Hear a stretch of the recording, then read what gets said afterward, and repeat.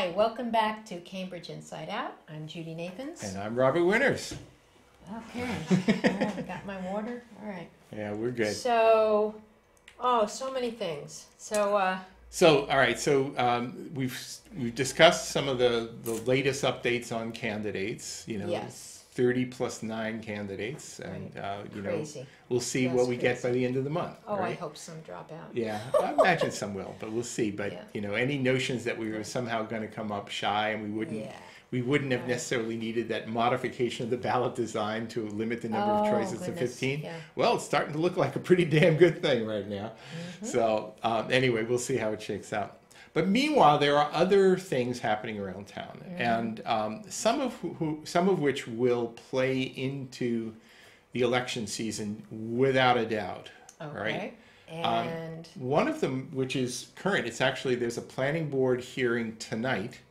is it about this particular? Yes. Is it about the leg of McCall? Yeah. Oh, I'll watch Okay, it so just let's give a little really fast background here. Okay, so the old Edward J. Sullivan Courthouse, down in East Cambridge. Down East Cambridge, basically was vacant. Eventually, it was only the jail there for a number of years, but then eventually the jail was evacuated. The court was moved to Woburn. Yeah, so the court operations disappeared a long time ago, that's true. and the jail has now been gone for what, about 7 years or something like that. So it's basically been empty for how long? They turned 5, off the 6 power, years? turned off the water, turned out everything, so right? It's falling apart. Yeah. It's also got asbestos. Asbestos, which is one of the reasons why they was closed down in the first place. Okay, so back around, I think if I'm not mistaken, it was actually in 2013. It's amazing how the years come flying by here. And I hope I didn't mess up the date, but basically what happened is that I think it was when Dennis Carlone first was on the council. Because that was the year that Mazen got on and Carlone. And McGovern too. So I think what happened is that the DCAM, which is the Division of Capital Assets Management for the Massachusetts, because it was a county building, that's why it was allowed to be built, because it was a government building. It says it's owned by the state. Right, so when Middlesex County was disbanded, I see.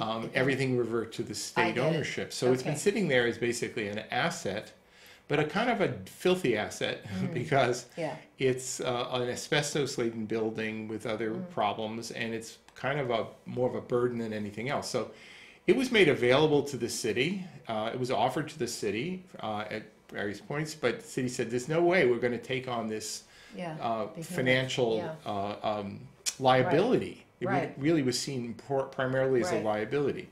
Now, on the other hand, you know, if you're a developer who wants to actually turn it into a useful purpose, you might find a way to actually make it profitable even after you pay for the enormous cost of asbestos remediation and reconstruction of the building. So DCAM put up the property and people bid on it, and the winning bidder was Leggett McCall. Who has built other things around here? Oh yeah, sure. And they, I mean, I couldn't name the specifics, but they've been actively involved for years. So, so then that kicked off the process once they were selected, and the city, the planning board back then, you know, and I hope I'm getting the years right here because it seems like it's a long time ago. All right. Right? But the thing is they were hearings, planning board hearings, where they had to grant special permits. You know, basically there was a deal cut to lower the building a few stories to... They made some accommodations. So it wasn't like the planning board was thrilled because of the fact that they were taking this rather tall, anomalous building in East Cambridge, and because you know, if they basically had a vacant lot and they said we'd like to build a building of this scale there, they'd say no way. But it's already. But the building is already there. They're not going to demolish the building. No, but they're going to demolish it in the sense of leaving almost all of the superstructure there and then rebuilding onto the same structure. So they're allowed the height that it is now. Yep, that's grandfathered in. Yeah, and they did agree to take off basically where the jail is on top. Oh. So, and it'll be a much nicer looking building when all is said and done, but it'll also be, but it'll be restored to an active use, right? So anyway, the special permits, yes, it was swirling controversy. I remember going to the meetings down at the Kennedy Longfellow School with the planning board, but they granted the special permits.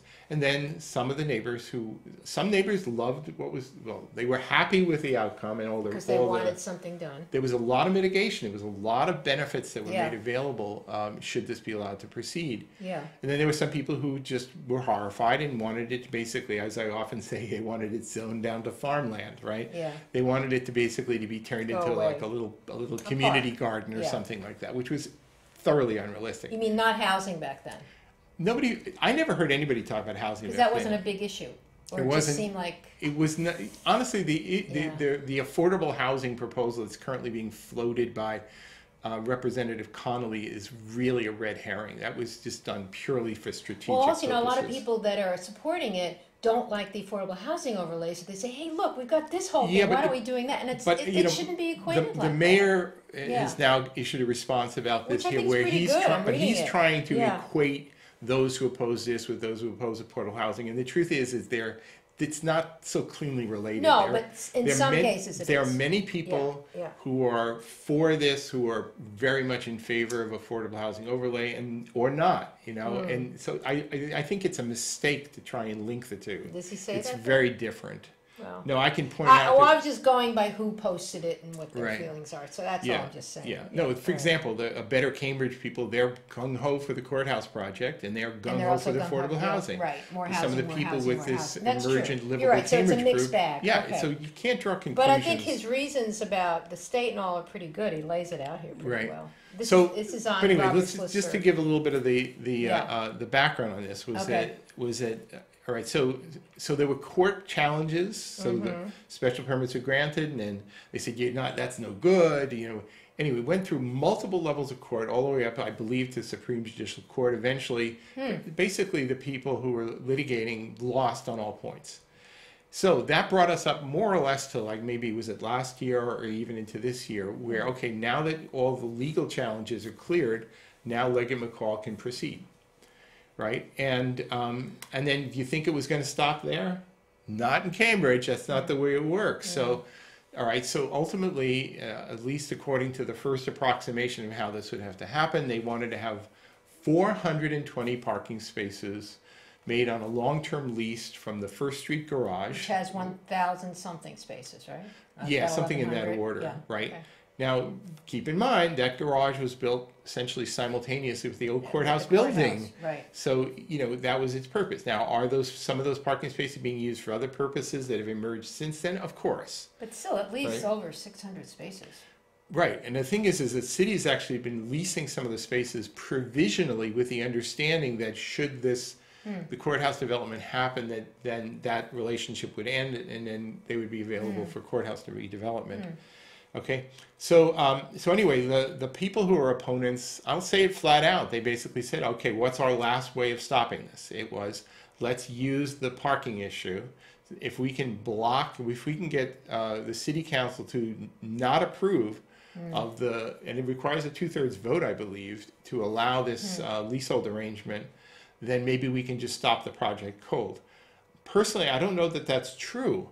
But the thing is, it certainly seems to be the latest stage. When would they do that? When would the city council have to do that? Is it an ordinance thing? I'll tell you exactly. Because right now, tonight, the planning board is having a hearing on this. So they usually go by their recommendations. And the planning will make recommendations about this. And then at the midsummer meeting, which is July 29th, the meeting starts at 5:30. There's a 6:30 special hearing on the disposition of the parking spaces on the First Street garage. Oh boy, it's going to be packed. So we're talking now, we're in a 2-week window here. Right. Now, meanwhile, Representative Connolly comes through with this sort of wild-eyed thing. I have to say it, saying like, no, it's turned it into this sort of revolutionary statement about, you can't put public property shouldn't be put into private hands. Of course, somebody put in one of the newspapers here recently, they pointed out that property was in private hands for hundreds of years, and it was a relatively recent thing when they actually turned it into the county courthouse that it was put into public hands. So now it's basically being reverted, and there's lots of precedent of public assets being putting back into private hands.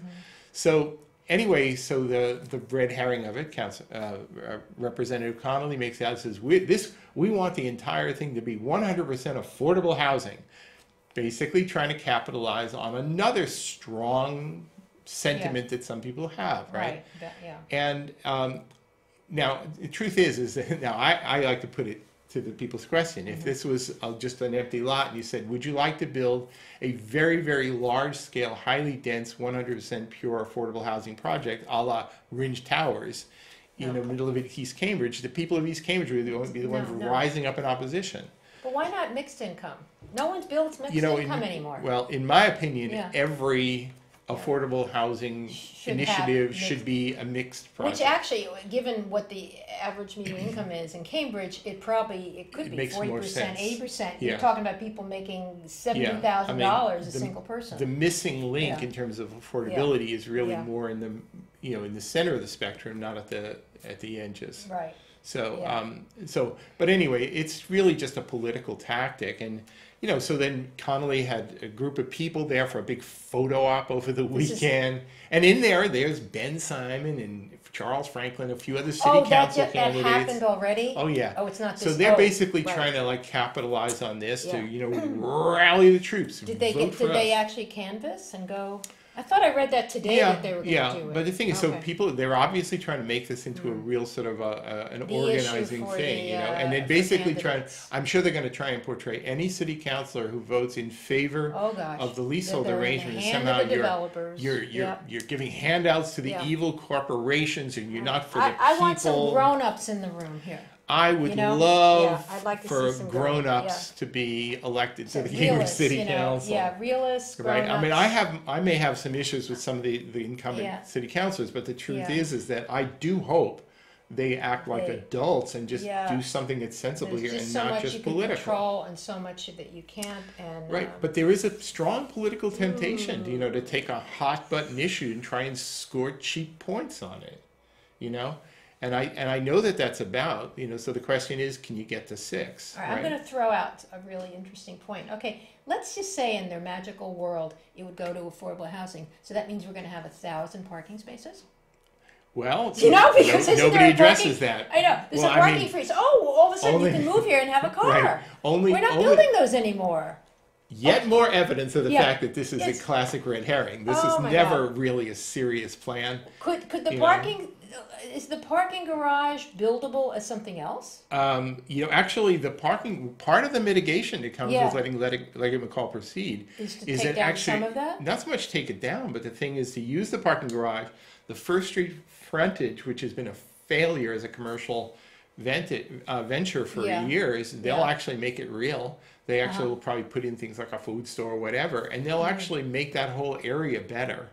As a result of this, so it's not just a matter of they have the money. They got the money, and they have the and they would get incentive. affordable units if there's going to be housing. I think it's going to be office and housing. Yeah. Oh yeah.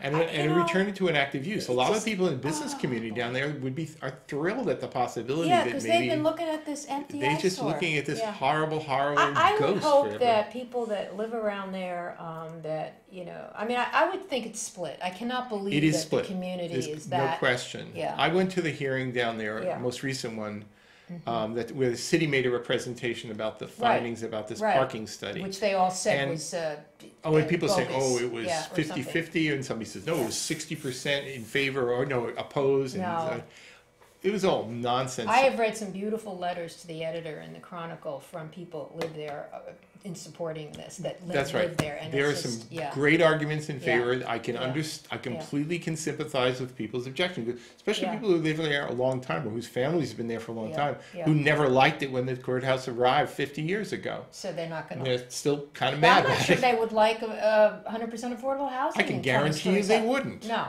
Okay, but so that's why it's all political rhetoric at this point here. Well, no, let's just say that the timeline about it. So, it would require 6 votes. Now, what would happen? I mean, it's worth speculating because it's a possibility. What happens if, in fact, it doesn't get 6 votes? Does that block the project? I seriously doubt it because is it totally up to the city council? You know, I think it becomes another court case. Thing. Well, to some degree it is. But the thing is it's just about the parking spaces. Right, but the thing is, it's right, and I'm not 100% sure if that's because if you have a building of a certain scale, whether the parking is mandatory within zoning requirements or whatever. Yeah. But you know, there is an alternative, and I actually posted this up on the Cambridge Court listserv today, which is good. I have to look at it. And it was apparently something some people floated back in several years ago when this project was first being proposed, which is, it's going to sound wacky to some people, but waive the parking requirement entirely. Yeah. Now, what does that mean? Now, again, is that legal? I don't know, right? But if you did, what would happen? Well, some people who might want to go to work there, I mean, there may be some issues in terms of the financing of the project, because the banks may say, well, we're not going to do that. I think they need it. But anyway. Well, actually, no, people will need parking, but guess what? So if you work there and you need parking, you know what you do? Park at the Galleria? No, you park at the First Street garage. It's just that it's not a leasehold arrangement where Leggett McCall has exclusive control of those spaces. And then maybe they would help their employees with reduction in rate. And do a reduction, basically encourage alternative means of transportation. So you're saying they have alternatives if they don't get these spaces? I think they have alternatives. I think the city has alternatives as well. You know, I mean, I hope it doesn't come to the, I mean, personally, actually, I think this is not a bad plan anyway. Right. You know, so maybe what they should do is they should modify the agreement with Leggett McCall, get 6 votes, if they can get 6 votes, to say, to allow the city manager to go into negotiations to permit up to 420 parking spaces. And if a few years down the road, there's a good argument to be made that maybe they don't need that many because there's enough embracing of alternate transportation or even encouragement from the city for alternate transportation. Or maybe people who work there live close enough that it's. But it seems to me that parcel was desirable because it was right there with a garage too. It's one of the few places left, you know. It's certainly true. I mean, the thing is that if without that, it became a less attractive option for Leggett McCall to pursue. Exactly. Right. The thing is, there was also an option, sort of a plan B to use rent some spaces at the Galleria. Because that's not that far from there, right? I mean, but what complicates that now is that Galleria, or Cambridge Galleria has. They have some plans themselves for doing some reconfiguration where's that at? of that right, space. I mean, that's going to be like the Arsenal where they're I think they had a zoning petition, and I don't know exactly where it stands. My understanding is that they were going to let that expire, resubmit it with some modifications to the plans, maybe adjust the heights. You don't go there probably. You're not a shopper at all, but I don't really I haven't go to been malls. there lately. But it seems like it's more compared to a lot of more. I don't see a lot of vacant stores there, but I could be wrong. It seems like more of an active mall, but I do think that more than like a suburban mall, like old Shoppers World out in it's not. Now. I think because it is more urban, it does get more people coming to it. When when I was a kid, we used to go out to Great Eastern Mills on Long Island. In a car. In a car, you know, and that was all the rage was going out to the mall, right? And now it's IKEA. Roosevelt Field shopping mall, right? On Long Island, right? And kids, and the mall, the suburban mall concept has definitely had its day. Yep. But I think it has had its day, and everywhere, shopping malls like that have been failing, or they're re-envisioning them. Even if you look at Assembly Square over in Somerville. That's a whole different. But now they've incorporated housing, theaters, housing, theaters, whatever. They have to re-envision corporations. That's incredible. Over so there's and you have Encore. Oh yeah. So no question that re-envisioning Cambridge Galleria is a good idea.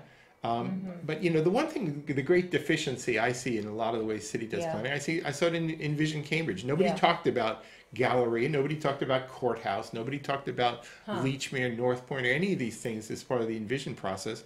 But the truth is, if you want to really talk about serious long-term planning, damn city ought to have been all over this, baby. They should have been talking about the Courthouse redevelopment and the Galleria, and when they moved the Green Line. They were letting Envision people follow the thing, no? Bad choice, but honestly, it's overdue for the city to sort of take a big look at the area.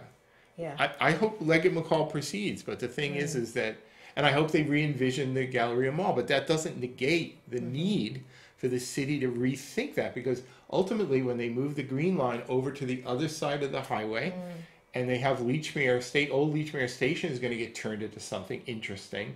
You've got great opportunities here if you're into city planning. Right, but how much is dependent on the city when it's all going to be private development? Zoning is the city planning for private development. But isn't that light industrial over there? Or commercial? Well, I don't know. You know, there's a lot of housing development. I think the North Point area is sort of already been long permitted, so that's all sort of picking up and happening. Yeah. But the thing is that, you know, when they move the sort of quaint but archaic Green Line trolley turnaround there at Lechmere, and they move that over across the highway, it's not going to be sitting there as a vacant lot. It's going to turn into something pretty vital. Housing. I think First Street, they're going to bomb it straight on through, make that connection, which would be a great thing. You know, so you can probably go straight through all the way to North Point. Yep. Oh, yeah. So they've got to reconnect things, reconfigure things. The viaducts over the McGrath O'Brien Highway will be gone. And it, you know. But that's not just us. That's also, you got other entities involved. It's all within state. You've got, right. It's I true. know, but it's like the whole BU Bridge thing and the Mass Pike. It's like 4 different entities. But it's city planning. I mean, this is what city planning should be about. I would suspect someone's looking at that. I hope so. It's out in front, but. Calling Dr. Carlone. Calling Dr. Carlone. Whatever. Honestly, this traffic and parking and bar. Listen, Dennis Carlone was very actively involved in the development of the gallery. He knows that area professionally better than anybody on the planet. Which is one good reason to keep him to whatever on the degree council. if he remains on the city council, he's a good person to really be making this a centerpiece of city planning, urban planning. You know, I think it's great opportunities there. You know, so I really hope it happens. You know, we'll see. Right. All right. Well. All right. So anyway, so be mindful of that. You know, the planning board hearing tonight, as well as because they will city council they will be paying attention to the recommendations from that. Yeah, and think clearly when thinking about the city councilors when they have to take that difficult vote come July 29th. Yeah. You know, don't just listen to some diatribe from Mike Connolly that says that anybody does this as an evil capitalist or in bed with the corporate, neoliberals or whatever other But just qualify saying the planning board is not a final. They make recommendations. They just make recommendations. Is it the Board of Zoning Appeal that is more official? I'm not 100% sure on this one here, but the thing is that to whatever degree it was the planning board that had to issue the special permit, they may have an official role here in basically sealing the deal. They issue special permits? Yeah, they were granted the special permit. So they do have some. City council does not do special permits. It's all part of the zoning. I'm confused by entities. Right. The Board of Zoning Appeal grants variances. Okay, now it is possible that if you wanted to do a waiver of parking requirements for the courthouse development, you'd have to go to then that becomes a question of a zoning variance, and then that's a little tricky, potentially. But I still think it's worthwhile idea, worth at least putting it back on the table. Variances and special permits. I'll have to do my homework because I just right. It's beyond me. Absolutely. Right. So quickly, we only have 4 minutes left. I'm going to say you want to talk about. I want to talk about infrastructure. Yeah, right? Sort of like speaking of infrastructure, I'm going to tell you the travails of Robert. So I have a 3-family house, and we know that. Yes, and you don't want a 50-foot thing. My 3-family house has a roof drain that comes right down the center and then exits out the building, which got blocked. And yes, I had a rainstorm multiple times through my house. Heavy rainstorms, yeah. Water pouring through smoke detectors, lighting fixtures. You thought it was coming from the top. I was, and it wasn't on the roof. It was a blockage, right? So for multiple times, whenever we had a few big rainstorms, we had to include 2:30 in the morning, 4 in the morning, running into the basement. I had to open up a plug in the basement to let the water just go into that front part of my basement, and then taking buckets out to the curb. It was tough. You got the drain guys in. What is clogging that? Okay, so it turns out that there's a pipe was cracked. I think it was done by Eversource, but I'm not 100% sure. The storm drain going out to the city drains, right? I know more about my own close nearby infrastructure than I ever planned to have. Yeah. And tree roots from a city tree, I'm pretty sure, actually been getting into there and pretty much filled up the whole drain. So water couldn't even get out anymore. Wow. And what's actually been happening in a kind of curious coincidence is that the water that was trying to get out there was basically just filling up the groundwater out near the tree. So that I've been nourishing this tree. So the tree's actually growing. The tree's doing great. Well, see, there you go. But so I'm watering the tree. Actually, I sent a message to Public Works today saying, I think we have an interesting plan here for watering street trees. Right, just let's allow runoff from flat roof buildings to go infiltrate under the ground and just have the overflow go to the storm drains, which is how it's working now. But how do you? Right. So, all right, now that's all great, but I do not want rain pouring down my house again. No. So we reconfigured it so that now when the water goes down out the house, it now has a relief mechanism that I proposed that says that if it starts to back up, it just shoots out the side of the building. And into what? Onto the side of the building, outside.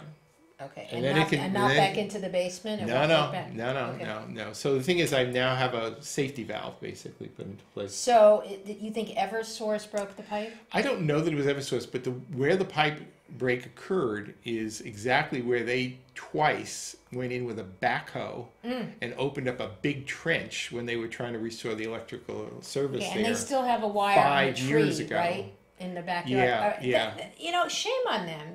I know, that needs to get out. But the engineering guy for Cambridge, apparently, who has been completely unresponsive, I will not name him by name now, but he apparently is no longer there. And as of Saturday, they put me in touch with somebody else. So now I'm hoping to hear back from Eversource. But when I do, honestly, listen, if I have to pay for all this, I'll pay for it. But the thing is that I kind of want if Eversource ever opens up the sidewalk again, I want to address the pipe too. Yeah. They've got bigger fish to fry. Aren't they trying to get a whole substation, all that stuff? Yeah. So maybe we have some leverage restoration of my electrical service underground, fixing of the sewer pipe, and a great plan for how to water street trees based on flat roof buildings. Oh, gosh. Which I got an idea here. So, all right. So anyway, it's been an adventure, but as of this afternoon, I have a relief valve. So that's good. We all need relief valves. Bless us all. So we may not be here next week. We're going to do the summer schedule. We may be off and on. But we'll definitely be back after the council meeting. See you soon. Bye.